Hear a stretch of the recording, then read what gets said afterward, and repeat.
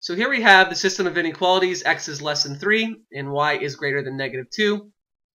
And our first step is still the same as in our previous example. We have to graph these just like we would a normal line. So if we had the equation x equals 3, that means that every point, it doesn't matter what our y value is, but our x has to equal 3. So we can plot the point 3, and the y value can be anything, so I'll just pick 0. And I'll pick another point, 3, and once again our y value can be anything, so I'll pick -2. So notice how our x values have to be 3, and our y values you can pick to be anything. So I'm going to plot my 2 points, 3, 0, and 3, -2. And because there is no equal sign underneath the less than symbol, when I connect those 2 points, it has to be a dashed line instead of a solid line. So now I have plotted the line for the inequality x is less than 3. So now let's do the same exact thing for the inequality y is greater than -2. So I'm going to plot this just like I would a normal equation, y equals -2. So if y equals -2, that means that our x value can be anything, but our y value has to be -2. So I'll pick an x value of just 0, because our x can be anything. And I'll pick another point. I'll pick an x value of 1, because our x can be anything, and our y value has to be -2. So once again, for the equation y equals -2, your y value has to be -2, but your x value can be anything. So now I'm going to plot my 2 points. I'm going to plot my point 0, -2. And I'm going to plot my point 1, -2. And once again, because there is no equal sign underneath the inequality symbol, when I connect these 2 points, I'm going to make a dashed line instead of a solid line. So now I have plotted my line for the inequality y is greater than -2.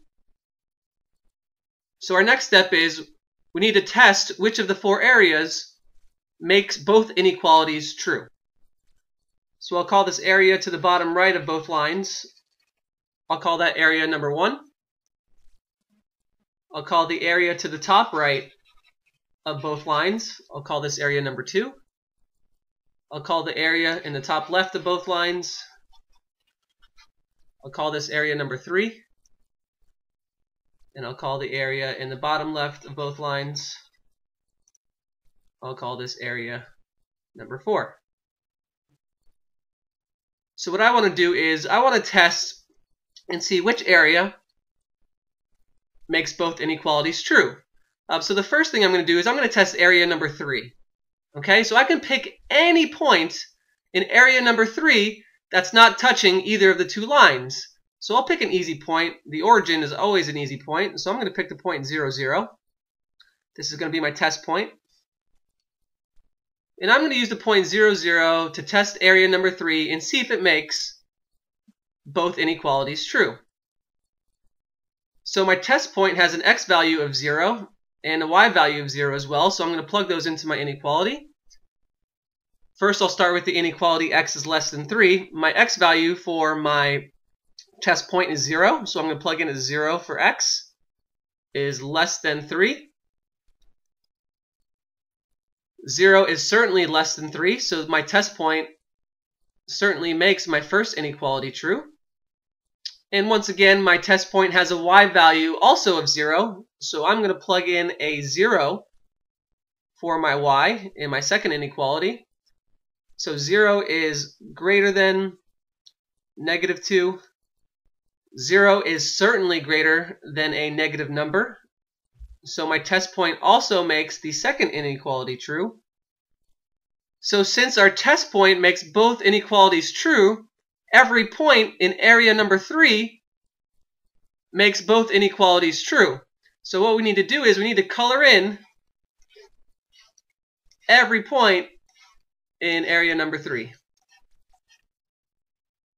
And because area number 3 makes both inequalities true, we can stop. We don't need to test any of the other areas. We know that they're not going to work. all of the other areas will make at least one of the inequalities not true. So we can just stop, and this is our final answer. So this is what the final graph of this system of inequalities should look like. I hope this video helped you understand graphing systems of inequalities just a little bit better.